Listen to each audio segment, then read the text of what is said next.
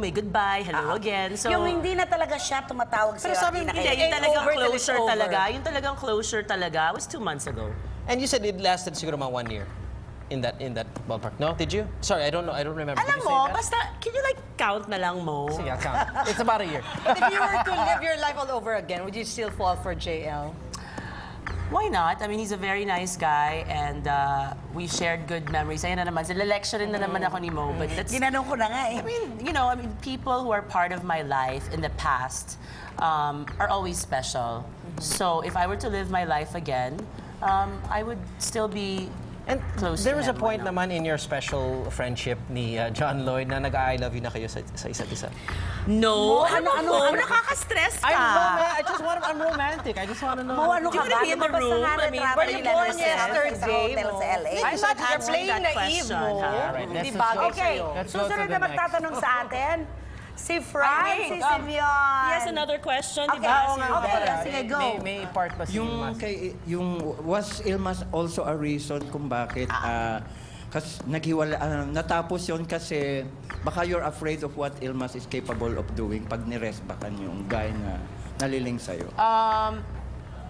No, he was not the main reason.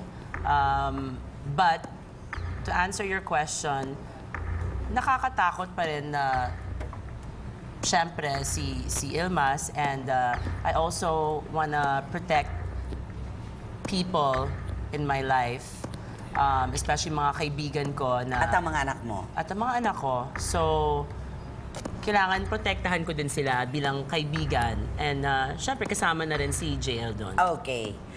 Okay, ngayon naman magtatanong Francis Simeon. Thanks, Nay. Maraming Hi, salamat birthday muna to. girl. Hello. Yeah. Nagkausap na ba kayo ni Ilmas nung birthday mo at ano yung regalo niya sa'yo? And second, since pareho kayo ng birthday ni JL, meron na ba kayong gift for each other? Ay. Kailangan pa ba? Exchange Kung meron man, ano Exchange kaya? Thank you.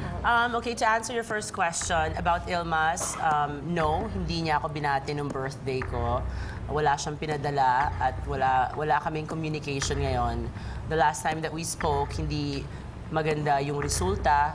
At the last time he texted, hindi rin maganda yung resulta. So, mas mabuti na sigurong wag muna kami mag-usap until lumamig yung ulo niya. Pangalawa, si JL naman, of course, wala kaming gifts sa isa't isa. As a matter of fact, we didn't even talk to each other on our birthdays.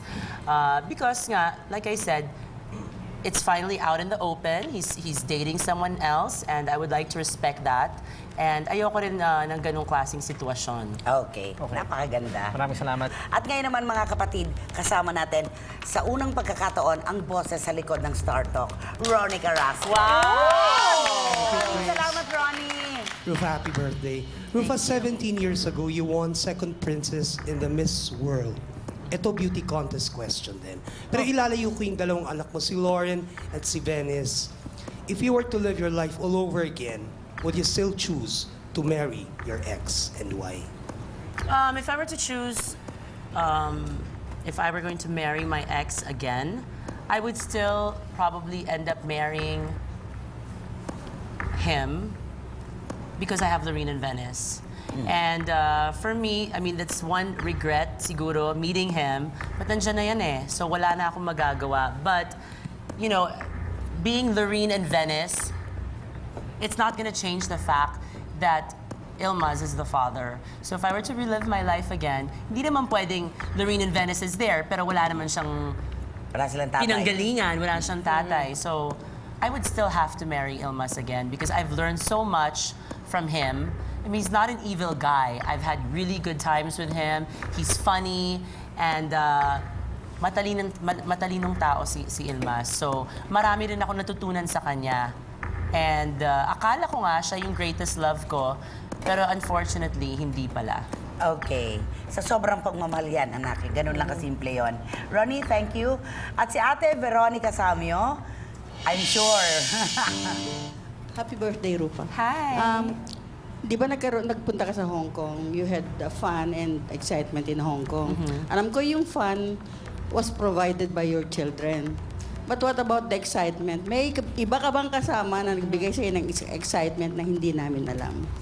Well, I'm just excited over life now. To answer your question, Tita, I was in Hong Kong with the kids, my staff, and 25 of my friends who flew in from Manila, who flew in from all parts of the world para lang magbakasyon. Dapat 5 lang kami, kasama yung mga anak ko, dumami ng dumami at naging malaking celebration na. So, kung na-excite ako, may mga pumaporma naman din.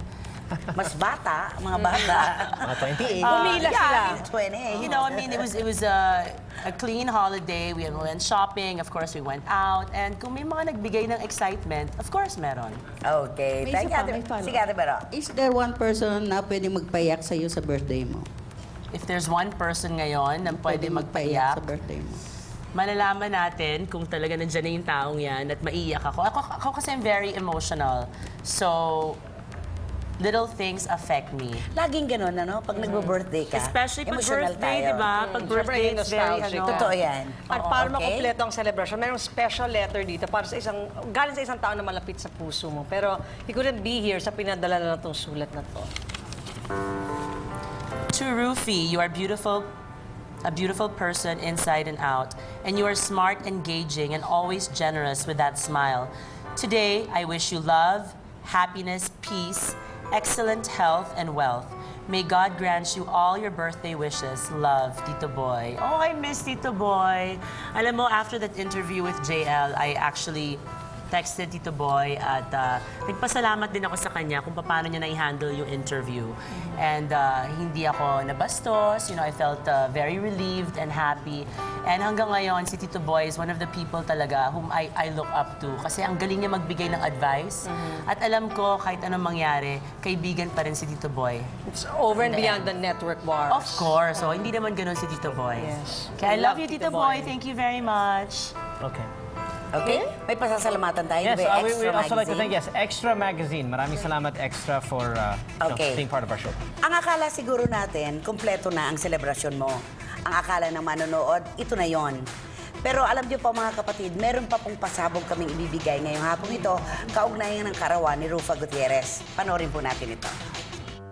If there's one person who has staunchly supported Rufa throughout the years, ito ay walang iba kung hindi ang kanyang beloved mom, the feisty Annabel Rama. Siyempre galit ako pag tinitira si Rufa kasi sino bang kakampi ng anak ko? Di ako, di ba?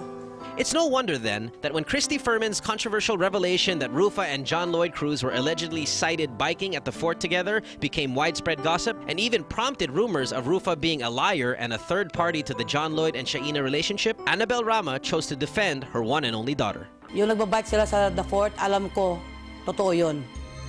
Kung nagsinungaling man siya sa isang stasyon, hindi totoo, titingin ako sa kamera, dong, totoo, nagbabike kayong dalawa ni Rufa sa the fort.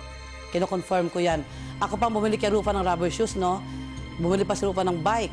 O, ano pang, para saan yung bike? Display sa bahay? Para saan yung rubber shoes? Display sa bahay? Ganun taga mga lalaki minsan, nagsisinungaling, hindi nagsasabi ng totoo. As to John Lloyd's denial that the lines of communication between him and Rufa are still open, Annabel has this to say. Nagtatawagan pa yung dalawang yan. Kaya ako malungkot. Nagtatawagan pa rin sila. Alam kong in love sa isang babae. Hindi ko alam ang papel niya. Ba't kailangan pa niya tatawag-tawagan si Rufa? Nagtitext pa sila ng dalawa. Kung si Mami Annabel lang ang masusunod, sino nga ba ang karapat-dapat na lalaki for Rufa? Actually, mabait naman yung lalaki. Pero gusto ko sa'yo, Rufa, yung lalaki makuha mo, matured, may trabaho, at kaya kang buhayin, pati mga anak mo kayang paaralin. Alam kong masipag ka magtrabaho para sa mga anak mo, pero iba yung mayroon kang kapartner sa buhay mo na nagtutulungan kayong dalawa. Salamat kita, Annabel. One and only. Alam mo, Rufa, nakakuha ko ng kakampi sa mami mo.